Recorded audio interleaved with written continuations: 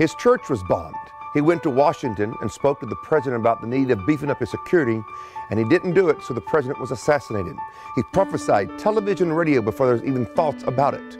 He built a city, but he died thinking he was Elijah. His name is John Alexander Dowie. I'm Robert Slerdon, and this is God's Generals.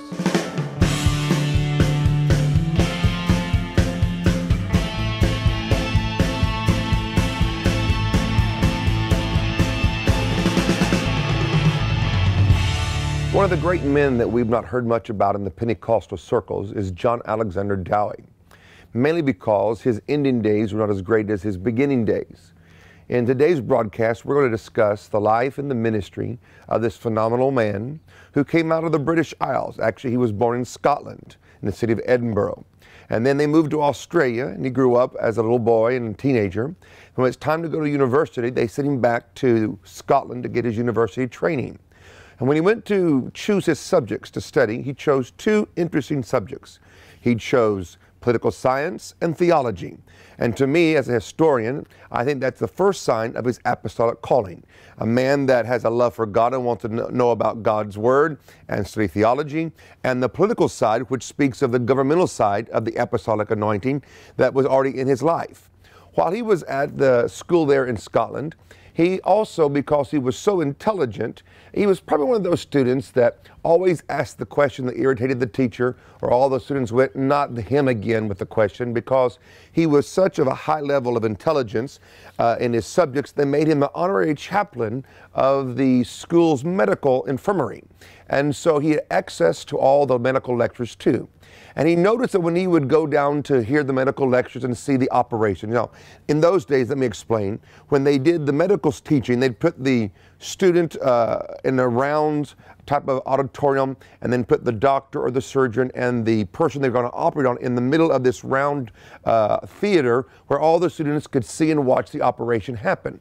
Well, Dowie, because he was the honorary chaplain and very smart and very known in the school, was given access to hear the lectures and to see what was happening. So he would see what the doctor would say when the operation was going on, and because he was involved in the infirmary and doing the chaplain service of the infirmary, he was able to see the outcome of it later.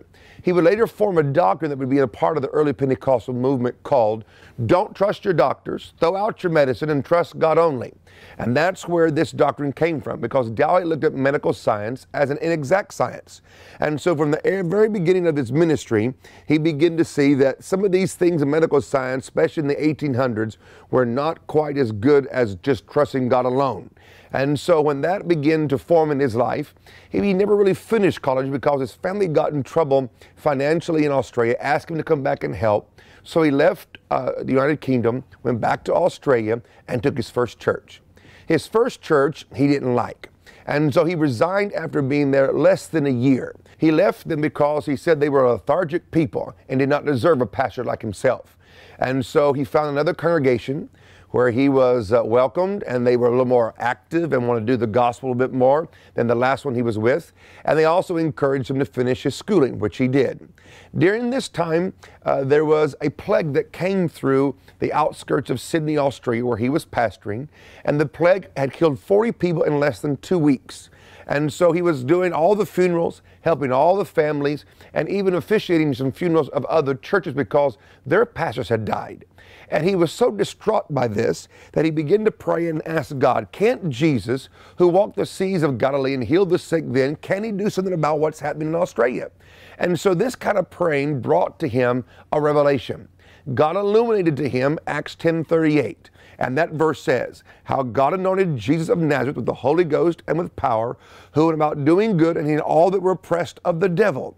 When that verse came alive to him, he realized that sickness was of the devil and that healing was of God, and Jesus came to do good things, which was to heal and destroy the works of the devil. About the time that this revelation came to life in his spirit, there was a knock at the door, and it was a child from down the street from one of his church members. The mother had sent the child to get their pastor because the child in the home, the other sibling, was dying. And so Dowie had just had this revelation of Acts 10:38. He runs out of the house without his jacket or his coat, and we're going to find out what he did next. What you've heard on today's show is only a small fraction of the incredible stories of another one of God's generals. For the complete story, pick up a copy of God's Generals Volume 1 today. This historical classic contains the compelling spiritual biographies of 12 extraordinary heroes of faith, men and women who were dynamically empowered by the Holy Spirit to ignite the fires of revival worldwide. You will discover how they achieved their amazing successes and how you can become a victorious leader for God. In this volume, you will be captivated by the lives of John Alexander Dowie, Maria Woodworth-Etter, Evan Roberts, Charles F. Parham and William J. Seymour, John G. Lake, Smith Wigglesworth, Amy Semple McPherson, Catherine Coleman, William Branham, Jack Coe, and A. Allen. Order a copy today or other life-changing books by visiting robertsliardon.com. That's robertsliardon.com. Or by calling 1-877-888-1500 for U.S. residents or 1-941-748-3883 for viewers outside the U.S. Roberts Liardon accurately depicts without bias the good, bad, and the ugly so you can learn from the lives of God's generals. Order your copy today. Dowie was chasing the young child down the street and entered the home. And when he walked into the living room of the house of the child and the church member, the doctor was in there writing out the death certificate for the child in the other room. And the doctor said to Dr. Dowie, "I can't be here to sign the time of death on the death certificate. I leave that for you to do. I feel that in everything else, I need you to put the time." And he showed him in the little document where the death time was to be written in. And Dowie said, "I won't do it." And got upset and spoke very harshly to the doctor, even to where the doctor thought something was wrong with Dr. Dowie.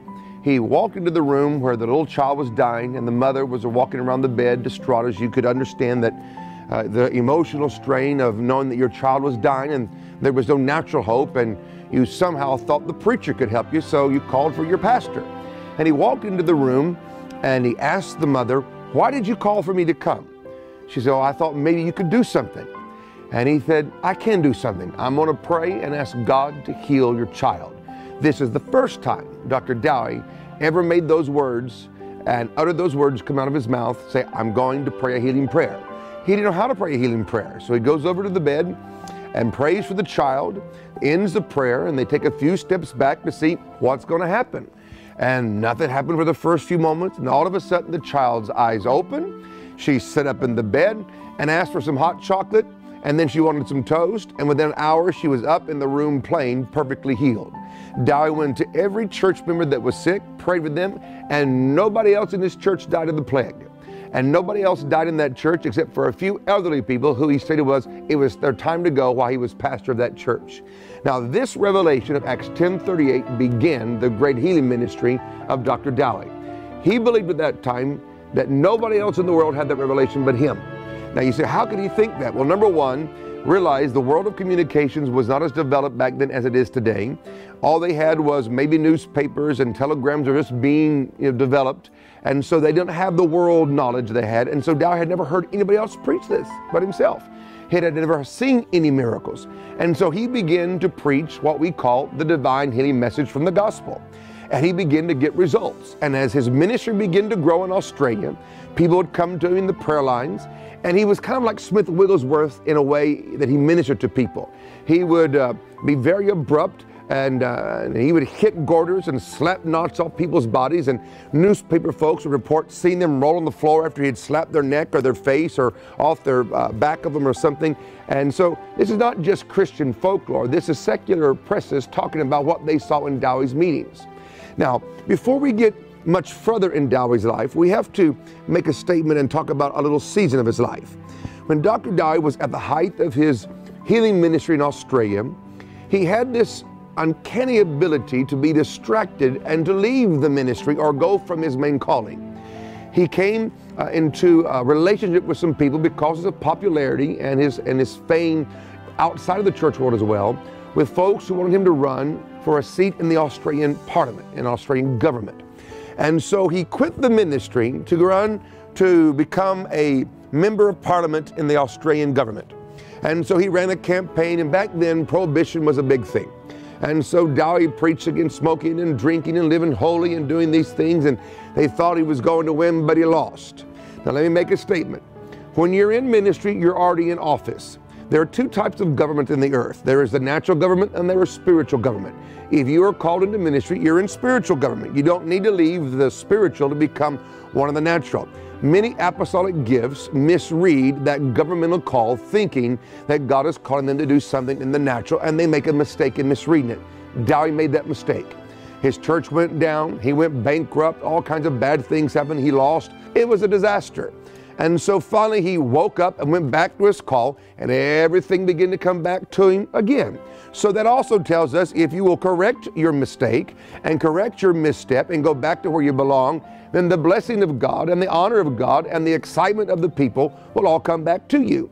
And so he goes back into ministry after losing this race and going through all the financial troubles, and he comes back praying for the sick, and his church grows and it begins to increase.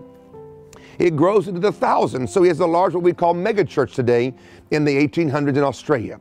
Then Dowie decides it's time to take the healing message to the world. And so he decides to get on a boat and head for America. And so he heads to San Francisco. And the San Francisco newspapers have a little article about the Australian healer is coming to Frisco. So he gets off the boat, the reporters are there, and the reporters start writing about all the things they heard about the healing minister or the healing evangelist from Australia. But Dowie had a little uniqueness. Now, this is not a good doctrine, but it's a historical fact that he believed that unless you were born again, you didn't deserve to be healed. So he wouldn't pray for anybody unless you were saved. And so people begin to come to his hotel room in San Francisco and ask for a prayer of healing, for him to heal them. And he would interview each one, and if he didn't think they were saved, he wouldn't pray for them. And Dowie let the newspaper people sit right in the hotel suite with him, so he was not scared to have the press or the doubters or the skeptics or his enemies per se to sit in the same room and watch it, because it was God to do the healing. He was just facilitating that through obeying the scriptures. And so finally he found a woman that he believed that was born again and had the right to be healed. And she had a gourd the size of a small coconut, they said. And when he discovered that she was saved and felt convicted in his heart that she was, he stood up, walked over, and slapped it off her neck, and it fell on the floor. And the newspapers people absolutely freaked out, and some ran out of the room. They couldn't handle it. That was the first miracle that Dowie did in America. And all of a sudden, because of that, it began to grow. And they began to hold revival meetings or evangelistic meetings where he preached the gospel, asked people to get saved, and begin to pray for the sick. And his notoriety began to gain in California.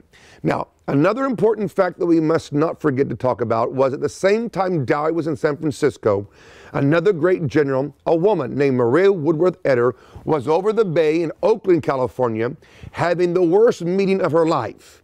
And he heard about this woman that would pray for the sick, and they would get healed. Well, he had never heard of anybody else doing what he was doing, so he goes over to this meeting, meets Maria Woodworth Etter, becomes friends with her for a few weeks, and then turns on her. He turns on her because in her meetings, God would heal people, and people would fall into trances while she was preaching. Well, Dowie didn't handle that. He thought that was terrible. He called the papers in and said, this trance evangelism is of the devil. And the relationship between Mama Etter and Dr. Dowie ended. This was a mistake in Dowie's life.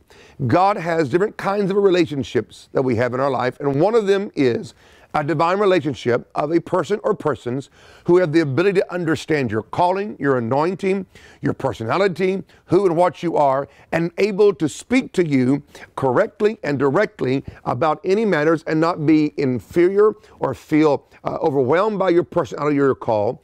They're not yes people. And Mother Etter was senior in the ministry or senior in the spirit than Dowie, and I believe God had arranged these two to meet, and the devil arranged for these two to break up. We'll talk a little bit later in life, because she was probably the only one that was able to speak to Dowie and say, don't do this or be aware of that, and he would listen. And the devil worked a wedge between them that never was healed. From those meetings in California, he decided the next place he should go was Chicago. At this time, Chicago was the second largest city in America. It's the new bubbling city in the American civilization as it's growing, and the World's Fair is happening in Chicago. And Dowie thought, what better place to talk to the world about divine healing than the World's Fair? So he goes to Chicago and asks to buy a booth or get some space in the fair, and they wouldn't let him. They did not want to have a healing Australian preacher in the fair. But they let D.L. Moody preach every Sunday in the World's Fair, but they wouldn't let the healing evangelist preach. So what he did, he went out right outside the gate of the World's Fair and rented a building called the Little Wooden Hut. And he began to hold revival meetings or healing meetings right at the gate of the World's Fair. He said, well, if you won't let me in, I'll stand outside where I can do it. And he became one of the main attractions of the World's Fair, even though he was not permitted in. People got healed, and they had all the signs and wonders. And so people came there, and they were shocked by what they saw. God spoke to Dowie then to make his headquarters in Chicago in America. And not to go back to Australia and make that his headquarters, but it was to be in Chicago. So he settled in to make that his home base in America of Chicago. And so when the fair was over, he began to build his church. It grew into another mega church. It grew one time up to about 8,000 to 9,000 people. One estimates over 10. And Dowie was bigger than life. Now remember, Chicago had two great evangelists in it.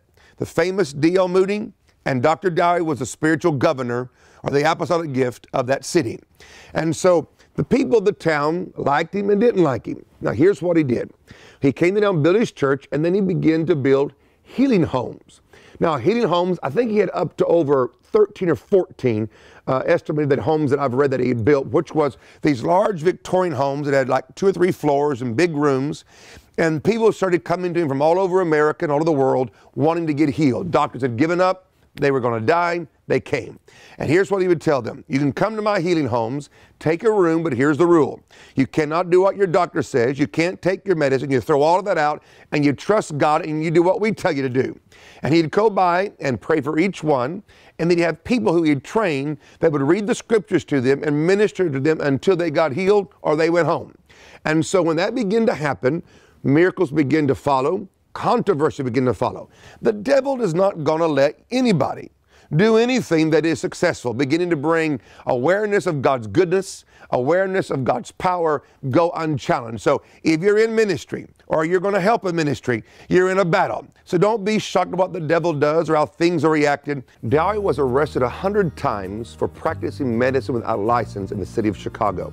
Back in those days, if you laid hands on the sick, you had to be a medical doctor trained by a medical school that was recognized by the state, or you were in trouble. Well, Dowie said, that's not right. Jesus was not a doctor. He went around praying for the sick and got healed because God empowered him like he empowered me. And so they had his own special paddy wagon outside the church door. When Dowie would get through preaching and praying for the sick, he'd put his coat on, walk out the side door, get in the paddy wagon, and they'd go take him downtown to Chicago, put him in jail. He wouldn't pay the fine, which I remember was like $2 or $3. It went up to about $10 in the maximum. He wouldn't pay it because he said, I didn't do anything wrong. So finally they went to trial. And so Dowie hired 2 lawyers, not to represent him, but to inform him about the American law, and he did his own talking and defense in the court. Dowie is the man in American history that changed the law to where all of us can lay hands on the sick today in the name of Jesus and not be in trouble of breaking a law in America. So we all owe a big thank you to Dr. Dowie for standing up and saying this is not right, and had enough faith and guts to stand up against the courts and to win. So Dr. Dowie, thank you for making that great stand in American history. Dr. Dowie, I have found one of a very rare voice recording of him that I want you to listen to now. This is him preaching as a young, I shouldn't say a young man, but him preaching in the time he was in Chicago. You'll hear it's an old wax recording, so it's kind of scratchy, so the words will be on the screen, but you'll get to hear his personality and his a little bit of roughness and his compassion as he preaches his sermon here. The majority of men are thinking God lost. I am ashamed to say it. The majority of men in Chicago can be smelled several yards off. They think of nicotine and alcohol and all kinds of medical muck. You just to God who chew your tobacco and puff your smoke. The sun dries it up. Just the flour and cancer in your throat, which gets factories on the street, in your offices, and in your homes. The wind carries it up to our nostrils and into our lungs. And good women and some clean men have to breathe your disease-breeding things. You would sure say, God, if all your subscriptions, how can a man be a Christian whose house is an open sepulchre and whose stomach is a dirty cesspit? You dirty dog! You throw nicotine and weep amaurosis, paralysis, cancer, and diseases of the stomach and bowel, and transmission. You are worse than dogs. I apologize to the dogs, for they are far cleaner and better behaved than many men who are slaves to nicotine in the form of tobacco. Dowie has such a phenomenal life and ministry that because of time in today's show, I can't tell you everything. That's why I want you to call the number on the screen and order the book where I tell you a lot more about his life. I tell you about him praying for Abraham Lincoln's niece, Buffalo Bill's family, how he went to Washington and talked to President McKinley and prophesied to him about the need to beef up his security or his life was in danger. And if you know American history, President McKinley was assassinated, but Dowie had warned him. Dr. Dowie had a phenomenal ability to succeed at everything that he set his hand to do, but he also had some strange things that happened to him as well. And I want to talk to you, because of time, about the end of his life. The ending of his life was a little more tragic than the excitement of the beginning and the crescendo of his life. Dowie decided that living in Chicago for him was not what he wanted to do. So he went 40 miles north of Chicago and bought 6,600 acres of land. And on December 31st, 1899, at New Year's Eve service in his church in Chicago, he dropped the big screen and declared that he was going to build a city that was going to be totally Christian. It became known as the longest lasting Christian utopia in American history. And he called the city Zion. It still is alive and functions today as a city in Illinois. And here's what Dowie did. He secured the land. He began to build a city. The city grew to about 20,000 citizens during his life. And so it's not a small little village, it's 20,000 people. It had a fire station, it had public libraries, it had a postal service, it had school systems. Dowie, there was one church, and there was one man that was the banker. He was head of everything. And to me, even though that's a phenomena, it was a great mistake. God didn't call us to build little utopias or little places where we get away from the world and we hide and wait for Jesus to come. Jesus said, go into all the world and preach the gospel to every creature. That's our job, to be salt and light in the world, not to hide or be away from it and to say that's wrong and we're going to stay here and live in this little exclusive thing. When Christians go exclusive, they go weird. If we stay in the world, we stay normal, we stay functional, we are salt and light. So Dowie builds this city. In this city, of all these citizens, there came some famous people out of it. John G. Lake and F.F. Bosworth were neighbors in Dowie City. Gordon Lindsay was born as a baby in Zion City. But over 150 different Pentecostal pioneers was in the city or around Dowie. So Dowie's effect on Pentecostalism, especially the healing side of it, is phenomenal. He helped train all of us. And to be honest with you, the doctrines he preached on healing, we preach today.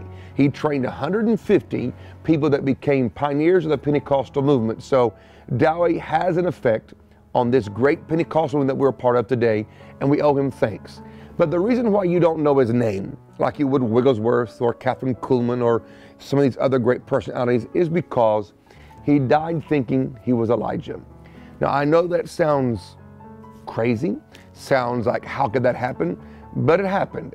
He got into the place of a mental fixation because he saw nobody else that could do what he was doing under the anointing.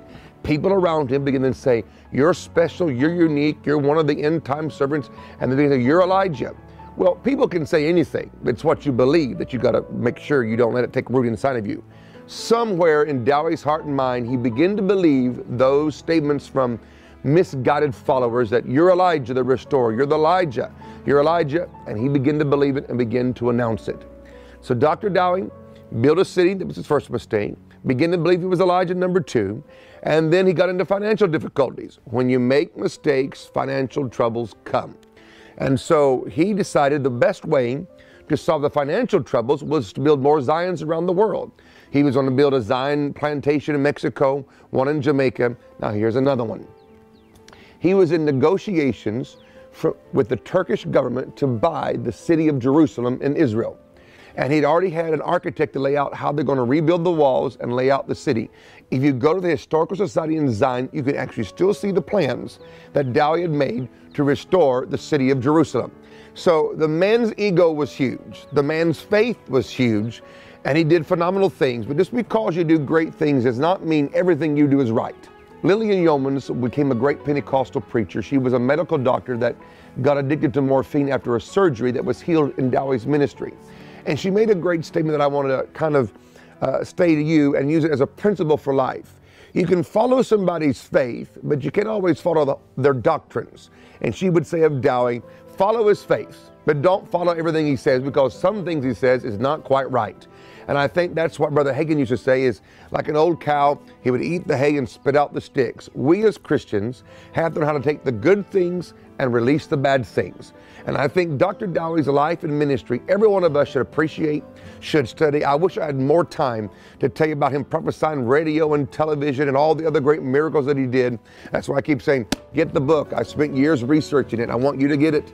And call the number on your screen or go to my website and pick it up. It's probably in some bookstores as well, but we want you to get it and read about John Alexander Dowie and all the other great generals. And I want you to know that because someone makes a mistake, it does not mean everything about them is wrong. Let's take the good, learn from the bad, and be better ourselves. As we go off the air today, I'm going to let you hear Dr. Dowie sing in one of his church services. And remember, this is from the early 1900s from a wax recording, but I think it's good to hear the man sing and praise God. So here Dr. Dowie is leading worship in his great Shiloh Tabernacle in Zion, Illinois.